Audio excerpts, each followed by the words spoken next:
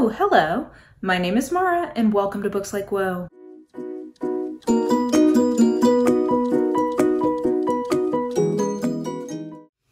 Okay guys, I'm coming at you mid-move. I apologize about the lighting, I apologize about the sound, but I don't know where my light or my mic is, so this is how it's gonna go. I'm also going to try to make this as quick as possible because I do not yet have internet, so all of my internet comes from like a prepaid hotspot, so I want to keep the file size of this relatively small. Also, I've not read that much so far this month, so this is my monthly what am I reading right now, catch up of what I've read and what I'm thinking about reading next. Because of the move, which all my stuff is actually now here, so that's exciting. I just have to start like putting things away, getting the internet details. Now that that is done, I will have more time to read, but because I've been moving, I've not had that much time to read. I have read 5 books so far, so I'll do a quick rundown of that, and then I'll tell you what I'm thinking about reading next. So in terms of what I've read so far, let's start low and go high. So I've had 1 3-star, 2 3.5s, and 2 4s.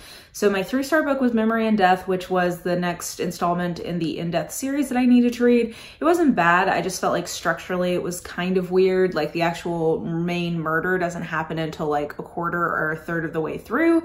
And so the first part of the book just felt like it was treading water a little bit, and it wasn't my favorite mystery in that series that I've read. So, but that's just kind of part of a series. There are highs and lows. I wouldn't say this is a low, it just wasn't like one of the better ones. So 3 stars on that. Then I had a 3.5 star, which was Spectacle by Jodie, Lynn, Zdrok.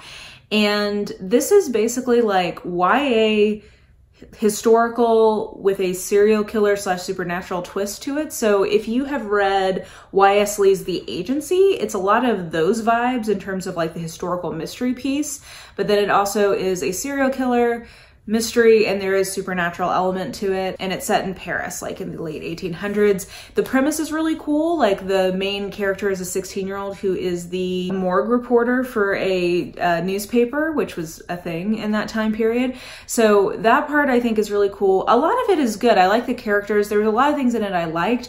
I think that the writing didn't fully connect with me just because it felt very much like I have done historical research on this time period in Paris, and let me tell you some of the things that I've learned. And that just kind of got on my nerves a little bit. But that being said, I felt like this was a YA book that was actually aimed at young adults and not adult YA readers, and I really appreciate that. So 3.5 stars, I would recommend it. If you think it sounds intriguing, go for it. I mean, it's a serial killer book, so some warnings there, but I thought it was pretty good all in all. Then the next one on my list that was 3.5 stars was The Bind Up of BINTI. I got that as an ARC, and I think I gave it 3.5 stars, and I think I was a little disappointed in this just because it had been hyped up so much. So, and also because I really liked Nnedi Okorafor's another book of hers that I read last year, which was Agatha Witch. I thought that was really good. It was good, but not great. And I definitely agree with the critiques that it didn't really belong as a novella. I just think structurally there were some issues with making this 3 novellas instead of trying to make that into like a cohesive story. That being said, the characters I really like, the premise is super cool, and I actually like the world quite a bit. I just think that structurally this book, or this novella, I guess, really has some problems, and it definitely has like sort of a Deus Ex Machina kind of element, I think, to the wrap up of it. So good, 3.5 stars, but not as good as I'd been led to believe by the way people talk about it. And then the 2 4-star things I read, and I'm sure I'll talk about these more in my end of month wrap up, but just to shout them out. So first of all, Howard's End, which is actually something I read for a book club that I'm going to this afternoon. I really enjoyed this. I frankly wish I hadn't had to read this so quickly. Like I was definitely employing my like read fast techniques on this, and I wish I'd had more time to savor it, but just because of the move and when the book club is, I had to read it kind of quickly. I really enjoyed this. This is like got some super interesting feminist elements to it that I really enjoyed. I really think that it's an appropriate book for this moment in history in terms of it's sort of like wrestling with capitalism and like wealth versus income as your way that you're rich. And I don't know, it just was really good. I very much enjoyed this. It's a 4-star for me, mostly because there's a relationship in here that I think like I fundamentally just don't buy, and that kept it from being like amazing or like as good as I wanted it to be, but really enjoyed this. Like, I read A Room with a View back in the day and enjoyed that, and I'm excited that I like this even more, and this now makes me want to read more from Ian Forster. So 4 stars on this. And then the other 4-star book that I had was Say You're Sorry by Karen Rose,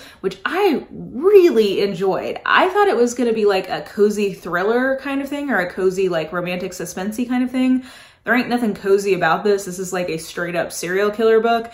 And I just thought it was really well executed. It is romantic suspense in the sense that it's like there's a central couple that's getting together in it. But yeah, I think that anybody who likes serial killer mysteries would like this.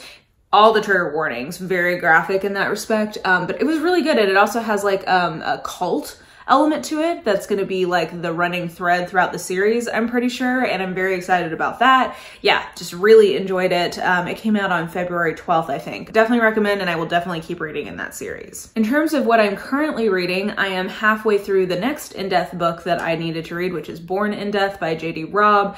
I'm liking it much better than Memory in Death. I'm gonna guess it's gonna end up being a 4-star, but it's a good one. I quite enjoy it. And then after that, I'll read Creation in Death. So I'm hoping I get through 3 in-depth books this month to make up for the fact that I got through none last month.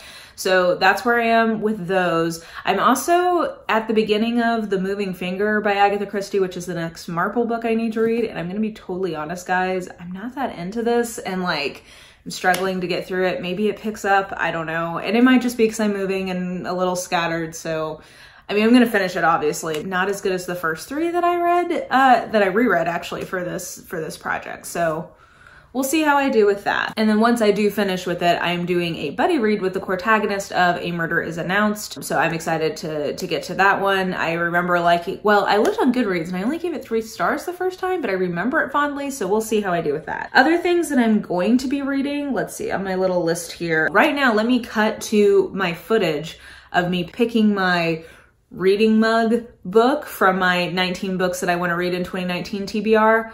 Let me cut to that. Hey guys, coming at you from ye old distant past, aka probably about 2 weeks ago by the time you're watching this, to pick TBR jar. What do people call this? TBR jar, but it's a mug, my must-read mug.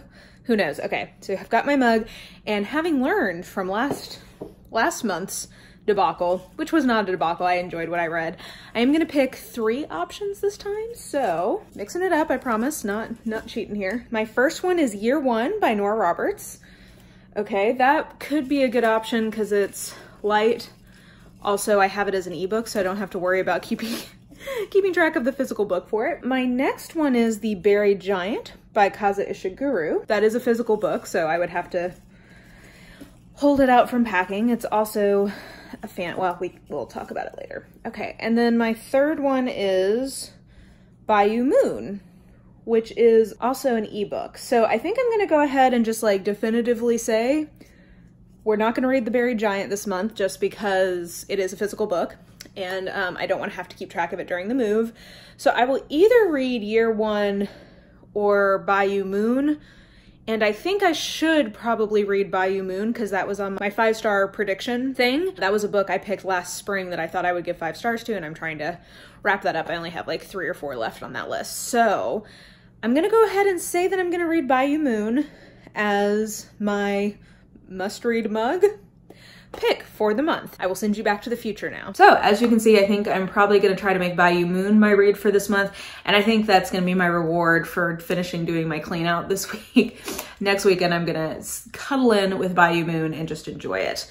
So I've got that. 2 arcs that I have for March that I'd like to read this month if I can. One is The Tesla Legacy by KK Perez, and that is a YA sci-fi book that Beautifully Bookish Bethany recommended to me. So I'm excited to give that a try. And then The Fifth Doctrine by Karen Robards comes out in March, and it is kind of like a cozy thriller, I think, from what I've gathered. So excited to tuck in with that. And then if I happen to have time beyond that, I have several contemporary romances as arcs that are coming out in April and May. So I may try to get ahead with that if that's what I'm in the mood to read.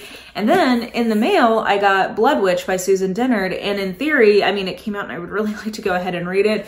But the reality is February is filling up really quickly, so there's a pretty good chance that I'm gonna have to punt this to March. That is it for my casual version of my what I'm reading right now / my speedy version. Again, I'm sorry if this was a little rushed, but I wanted to get something up. I really love doing these every month, and I know you guys like watching them. Yeah, wish me luck on finishing unpacking. As you can see, my books are still on the floor.